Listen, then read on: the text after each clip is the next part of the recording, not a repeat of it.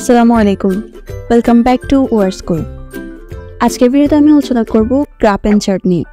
I hope আজকের ফরম্যাটে যদি আপনারা মনোযোগ সহকারে দেখেন, পরবর্তীতে যে কোনো গ্রাফ অ্যান্ড চার্ট খুব সহজেই লিখে ফেলতে পারবেন। তো দেরি না করে শুরু করে যাক আজকের ভিডিও। ফার্স্ট অফ অল, একটি গ্রাফে মূলত 4টি তথ্য থাকে। 1 নম্বরটা হচ্ছে গ্রাফের ঊর্ধ্বমুখী তথ্য বর্ণনার ক্ষেত্রে ক্লাইম টু অথবা ইনক্রিজ টু বসবে। 2 নম্বরে গ্রাফের নিম্নমুখী তথ্য বর্ণনার ক্ষেত্রে ড্রপ টু অথবা ডিক্রিজ টু। 3 নম্বরে গ্রাফের অপরিবর্তনীয় তথ্য বর্ণনার ক্ষেত্রে did not change. And lastly 4 নম্বরটা হচ্ছে গ্রাফের উঠানামা তথ্য বর্ণনার ক্ষেত্রে রাইজ অ্যান্ড ফল বসবে। আই থিঙ্ক এই 4টি তথ্য থেকে আপনারা গ্রাফ সম্পর্কে মোটামুটি কিছুটা আইডিয়া পেয়েছেন। এই 4টি তথ্য যদি আপনারা ফলো করেন তবে যে কোনো গ্রাফ গুছিয়ে লিখতে পারবেন অন্তত। এখন আমি আপনাদের সাথে এমন একটি ফরম্যাট শেয়ার করব যার দ্বারা সব ধরনের গ্রাফ সুন্দরভাবে ও সংক্ষেপে লিখতে পারবেন। ওকে, জাস্ট ইম্যাজিন আপনার এক্সামের মধ্যে এই ধরনের একটা কোয়েশ্চেন আপনাকে দেওয়া হলো। আমি কোয়েশ্চেনটা পড়ছি। কোয়েশ্চেনটা হচ্ছে, the graph shows the internet user of Bangladesh in the year of 2012 to 2017। আমি এখন ফরম্যাটটা শেয়ার করছি। প্রথমে লিখবেন দ্য গ্রাফ শোজ, এরপর যে সম্পর্কে গ্রাফটি আসবে সেটা লিখবেন। এখানে মেইন সাবজেক্টটা কিন্তু কোয়েশ্চেনে দেওয়া থাকবে। আমি কোয়েশ্চেনে দেখাচ্ছি সেটা। এখানে সাবজেক্টটা হচ্ছে the internet user of Bangladesh.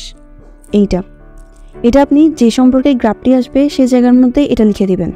এরপর লিখবেন ইন দ্য ইয়ার অফ, প্রথম সাল থেকে শেষ সাল। অর্থাৎ এখানে গ্রাফের মধ্যে প্রথম সালটা হচ্ছে 2012 আর শেষ সালটা হচ্ছে 2017। এই জায়গাটাতে এটা লিখে দিবেন। এরপর লিখবেন according to the graph the highest percentage of, যে সম্পর্কে গ্রাফটি আসবে সেটা লিখে দিবেন। ইন দ্য ইয়ার অফ, গ্রাফের সর্বোচ্চ পার্সেন্টেজের সালটা। অর্থাৎ এখানে গ্রাফের সর্বোচ্চ পার্সেন্টেজ হচ্ছে 80%, যেটা 2017 সালের। এটা এইভাবে লিখে দিবেন। অ্যান্ড ইট ওয়াজ, গ্রাফের সর্বোচ্চ পার্সেন্টেজ, অর্থাৎ এখানে সর্বোচ্চ পার্সেন্টেজ হচ্ছে 80%, সেটা লিখবেন। And the lowest percentage of, যে সম্পর্কে গ্রাফটি আসবে সেটা। ইন দ্য ইয়ার অফ, গ্রাফের সর্বনিম্ন সাল, অর্থাৎ এখানে গ্রাফের সর্বনিম্ন সাল হচ্ছে 2012, সেটা লিখবেন। অ্যান্ড ইট ওয়াজ, গ্রাফের সর্বনিম্ন পার্সেন্টেজ, 2012 সালে সর্বনিম্ন পার্সেন্টেজ হচ্ছে 50%, এটা লিখব। এখন কিন্তু আমাদের গ্রাফের সর্বনিম্ন আর সর্বোচ্চ পার্সেন্টেজ এক্সপ্লেইন করা শেষ। এরপর আমরা লিখব from the graph we can see that, যে সম্পর্কে গ্রাফটি আসবে সেটা ক্লাইম টু অ্যারাউন্ড ... এখানে ক্লাইম টু দেওয়ার কারণ হচ্ছে 2012 সাল থেকে কিন্তু 2013 সালের মধ্যে আমাদের পার্সেন্টেজটা বেড়ে গিয়েছে। সেটার জন্য আমরা এখানে ক্লাইম টু বা ইনক্রিজ টু দিব। আর যদি কমে যেত তাহলে আমরা দিতাম এখানে ড্রপ টু বা ডিক্রিজ টু। যেহেতু এখানে বেড়ে গিয়েছে সেহেতু আমরা এখানে ক্লাইম টু দিব। ফ্রম দ্য ইয়ার অফ, সাল টু সাল, অর্থাৎ 2012 সাল থেকে 13 সাল, এটা দিব। অ্যান্ড ইনক্রিজড, যত পার্সেন্ট বেড়েছে। বাট দ্য নেক্সট ইয়ার, যে সম্পর্কে গ্রাফটি আসবে সেটা ড্রপ টু ...